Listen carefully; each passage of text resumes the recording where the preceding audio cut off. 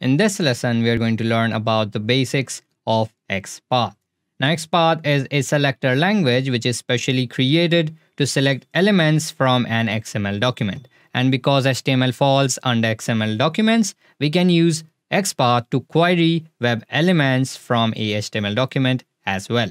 Now, as we learned earlier, that is, XPaths are more expressive than CSS selectors. That is, here, let's say what we want to do is select the product title, that is this one right here. To do that, we can just use the CSS selectors with the tag name, that is the H3 and A. That is, if I want to select using the XPath, I can use the XPath method on the response to select a XPath. And for the CSS one, we had just used the tag names, that is H3 and A. But in XPath, we have to be more expressive and say about their position as well.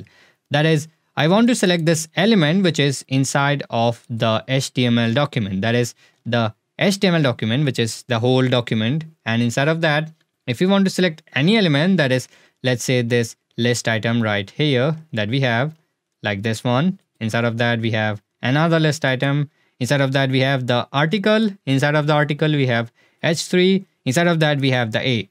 So using CSS, we don't have to deal with this. That is, if a certain element is inside of our HTML document, we just type out its name and that's it.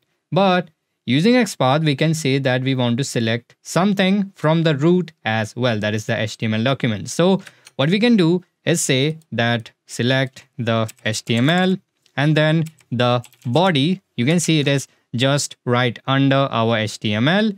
And after the body, we have the divider. Inside of the divider, we have another divider. Inside of that, the same thing.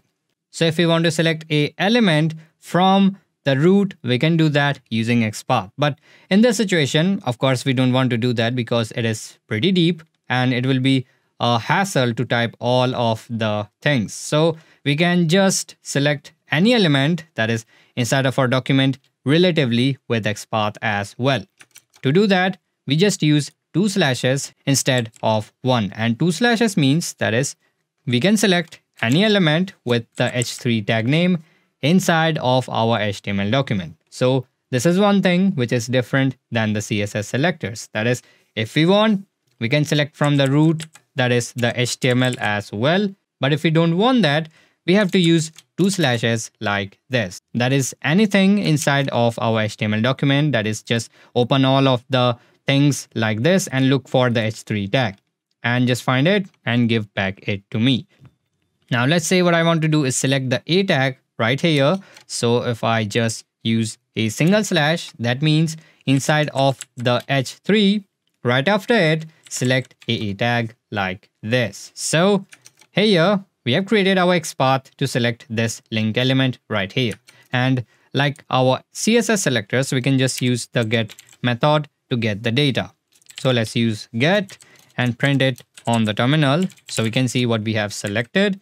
And then let's run our scraper, that is Scrapy crawl our ebook spider. Let it finish, and then we will have the A tag printed on the terminal, that is right here.